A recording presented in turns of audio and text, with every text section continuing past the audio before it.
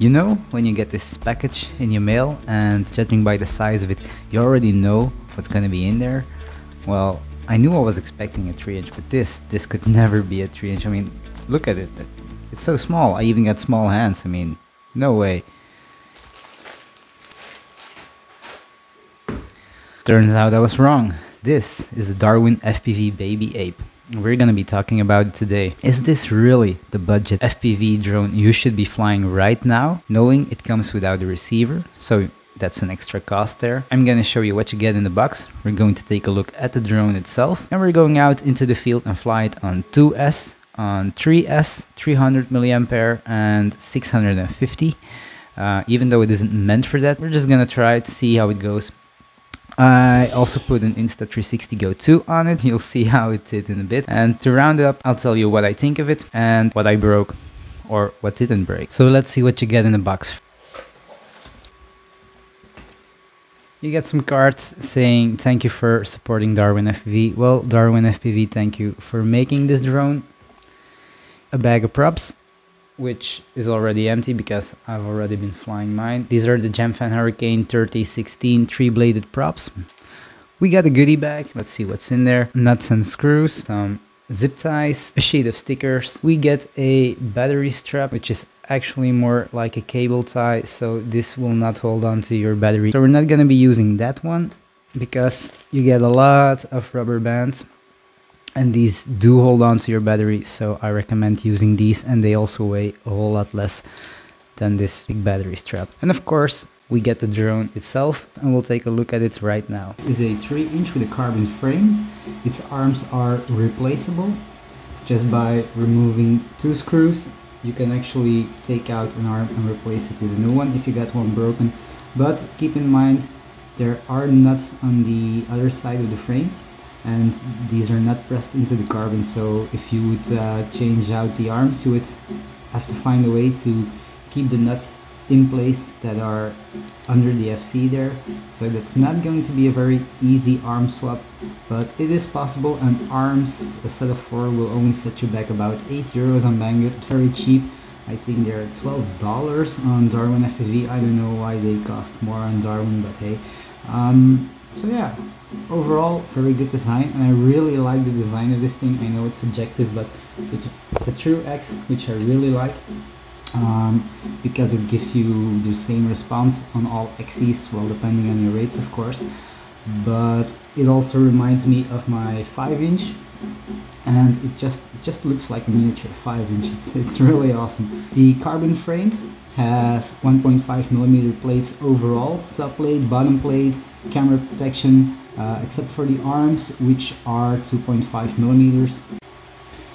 It's got not branded motors. These are just generic motors. They are 1104 4300 kV. So let's take a look and see what's under the hood. You just gotta remove 4 screws, so the top plate comes off. The VTX is connected to the top plate, so be careful when taking that off. I already unplugged it.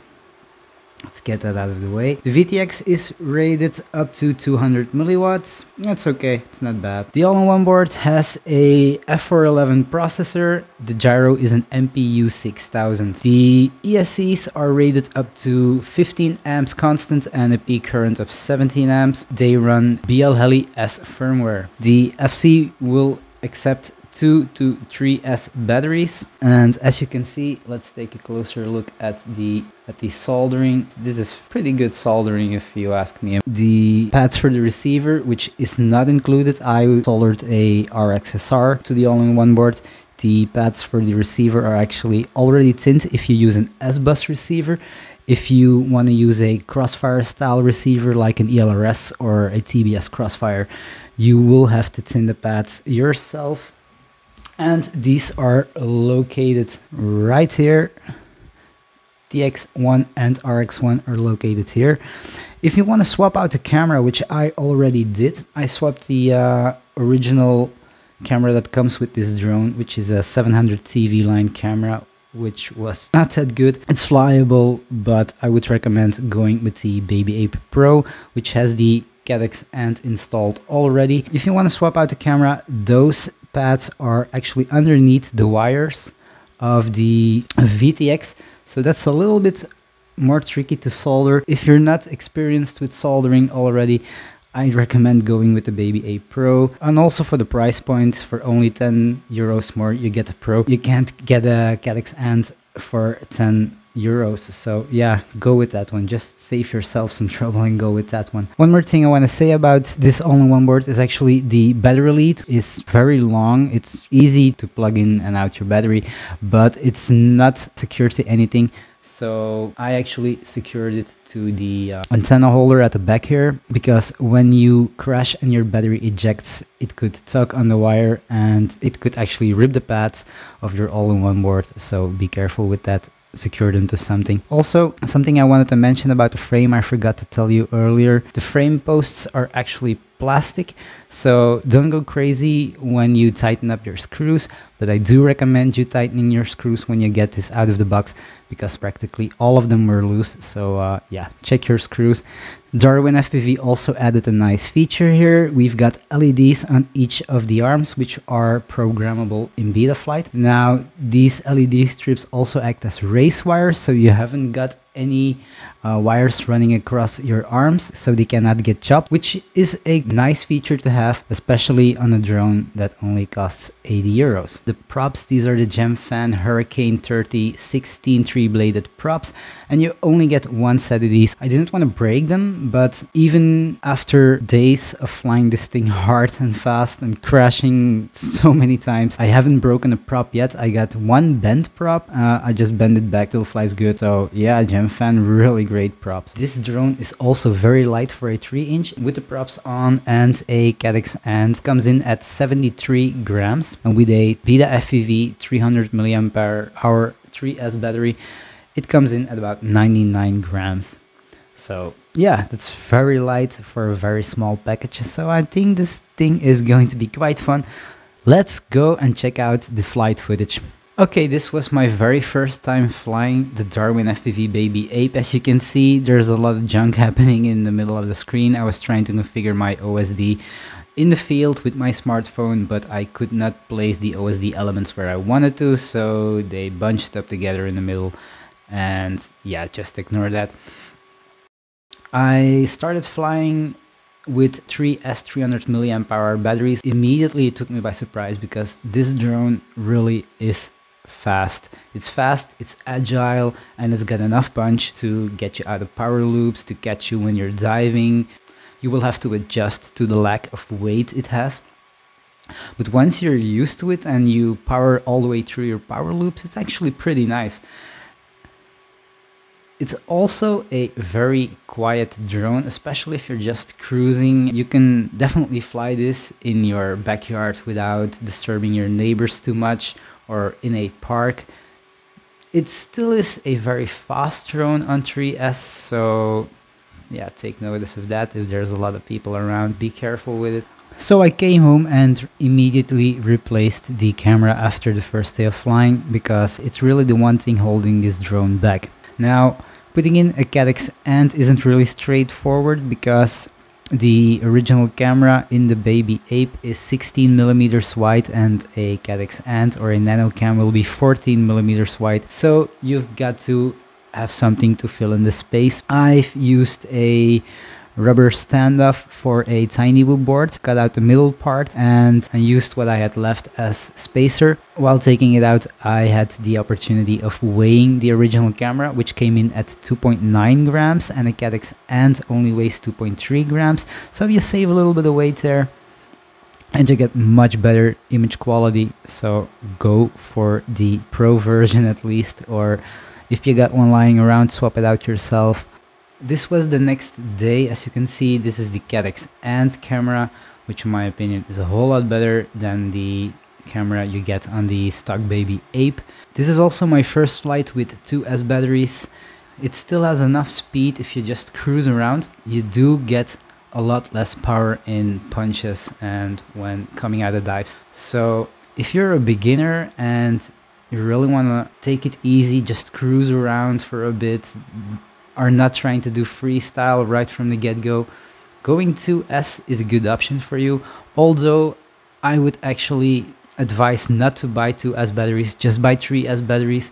put a throttle limit on your drone. You can even put it on one of the knobs on your radio, so you can really dial it into the power you want. Once you're ready for it, just put it on full power and rip. I'm doing a split S here.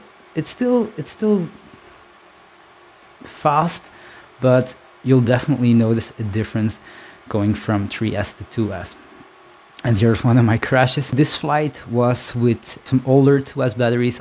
These are 300 milliamp hours, and they lasted about 2 minutes, 2 minutes 15, which isn't really that much, but I also tried to do some punch outs and stuff like that. So if you want more flight time, yeah, you can always go with a bigger battery. If you look at the bottom left corner of the screen, you can see the throttle position, so you can actually see how much throttle I have to give it to cruise or to catch myself when coming out of dives or power loops or stuff like that. Let's relocate once more.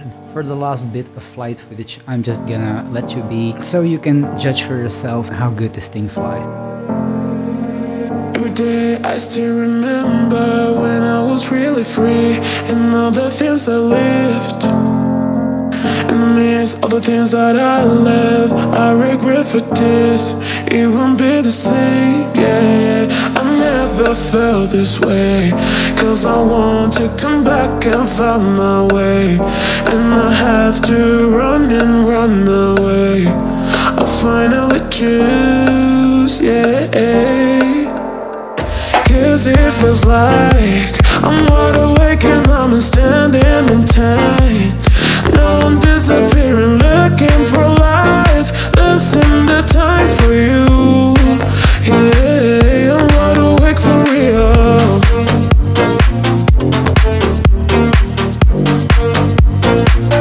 I'm wide awake for real.